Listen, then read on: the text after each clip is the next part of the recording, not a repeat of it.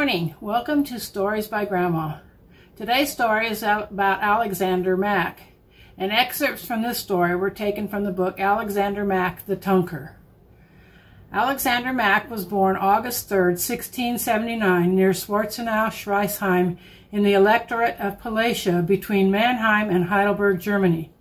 He was a member of a very respectable and wealthy family. Alexander is reported to have secured an education in one of the German universities. He was a Presbyterian educated in the Calvinistic faith and baptized as a baby in the Reformed Church. He had intended to go to college, but the death of an older brother forced him to work the family mill. He studied the Bible and became convinced that the established churches were not following its teachings. The coldness and callousness of the religious-minded people surrounding him caused him to become a dissenter from the faith in which he had been reared. Although there was a law against leading private Bible studies in the home, he defied it. Alexander Mack took for his wife a young lady from the same community and about the same age as himself, by the name of Anna Margaretha Klingen. This young lady was born on April 20th, 1680, and became the bride of the thoughtful and forward-looking young man on November 4th, 1700. To this union were born 5 children, 3 sons and 2 daughters. They were John Valentine, known as Velton, Johannes, known as John, Alexander Jr., Christina, and Anna Maria. Alexander's wife and his 2 daughters died in Germany.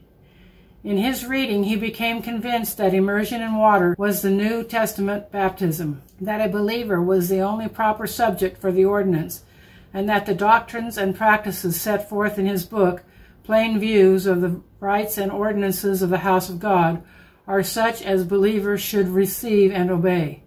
Accordingly, he and his wife and 6 others in the year 1708 were immersed in the river Eder and covenanted together to walk in all the commandments and ordinances of the Lord. They learned from God's word that ordinances were essential and creed was not.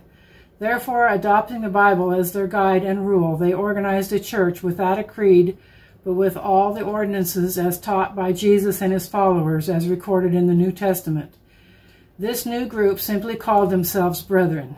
One day, while he worshipped with a number of others, authorities broke in and threatened to arrest them all. As a result of this, part of the group set sail for America. Persecution continued, so the other part, including Alexander and his family, fled to the Netherlands.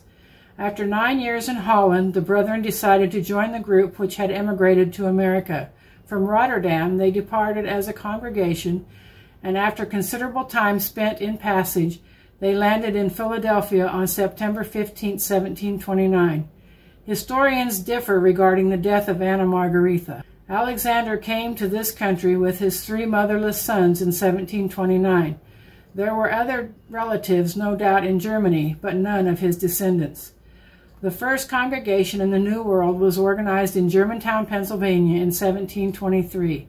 Great was the joy of the ones who had come to America with the first group when the information was conveyed to them that their beloved founder of their church had made up his mind to cast his lot in with them in the new country of freedom of worship. Some 2 years after the party's arrival in America, the people of Germantown, in their appreciation for what he had done for them, erected a modest log cabin for the beloved founder of the church.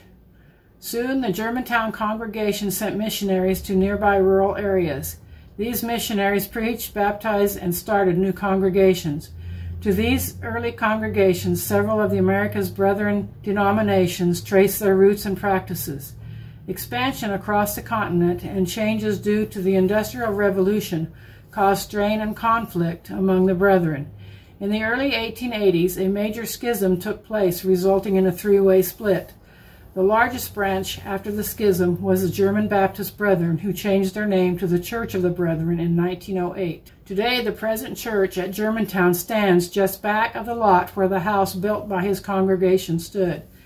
This is where Alexander Mack spent his last years. Johannes Mack, one of the sons, inherited the house after his father's death and used it to further his trade as a stocking weaver. Later on, it became known as the Old Weaver House. Alexander Mack passed away in this house on January 31st, 1735. Alexander Mack was a firm believer in the doctrines of the church and would not stand for innovations. However, he was a very meek and humble man.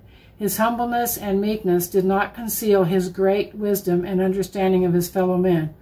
While he never antagonized anyone, he always held firm to the faith he loved. There is in Germany today an old mill in which Alexander Mack is supposed to have worked in 1710. One of the prized possessions of Bridgewater College in Bridgewater, Virginia, is one of Alexander Mack's Bibles.